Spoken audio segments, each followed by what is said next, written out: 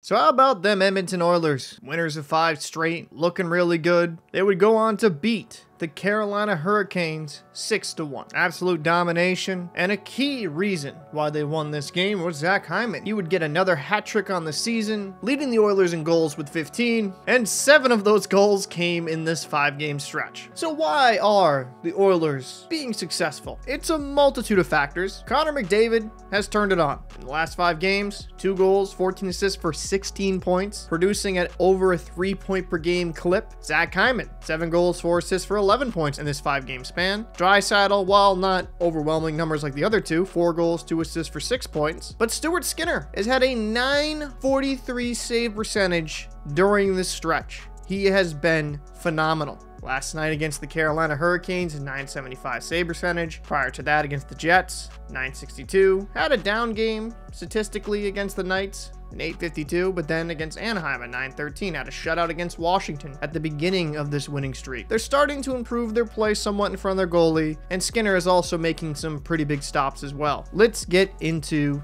the scoring. Look at this hustle play from behind the net, throws it to McLeod. The Oilers go up 1-0. That's just great work ethic there. That's what the Oilers need to be doing every single night. Then McDavid, the wizard himself. Look at this play. Whoop, cuts back, throws it over. Easy tap in there for Ekholm.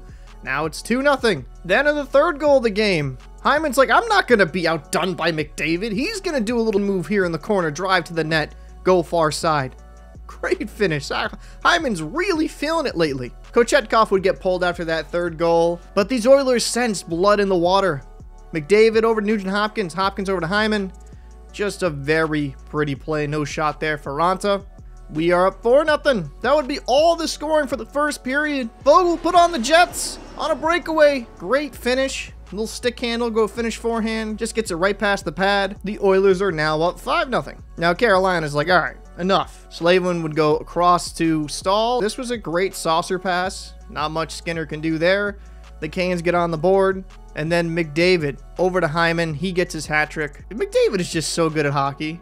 I'm so jealous. Like, look at what he's able to do to defenders. If I had like a 1/10 of that talent, I would be very happy with my beer league games. Oilers win this game 6-1. This is a great stretch of games for the Oilers. The Oilers have themselves up against it. Can they still make the playoffs? Yes. But they're going to have to continue this tear. They have 2 to 3 games in hand on other teams, but they're still 6 points back of St. Louis of that 2nd wildcard spot. They need to keep tearing it up. Due to the poor start, it might not be possible for them to finish in the top 3 in the Pacific Division unless one of those teams goes on a massive losing streak. But if the Oilers are able to salvage this season, Skinner's able to round into form. McDavid, Draisaitl, Hyman, Vander Kane, all their top players up front produce. Nurse, Ekholm, Bouchard play well on the back end. That would be a hell of a story. I would like for them to add another piece defensively if they can somehow make it work with the cap, but this would be a hell of a story. Let me know your thoughts down below in the comment section. Do you think the Oilers can make the playoffs this season?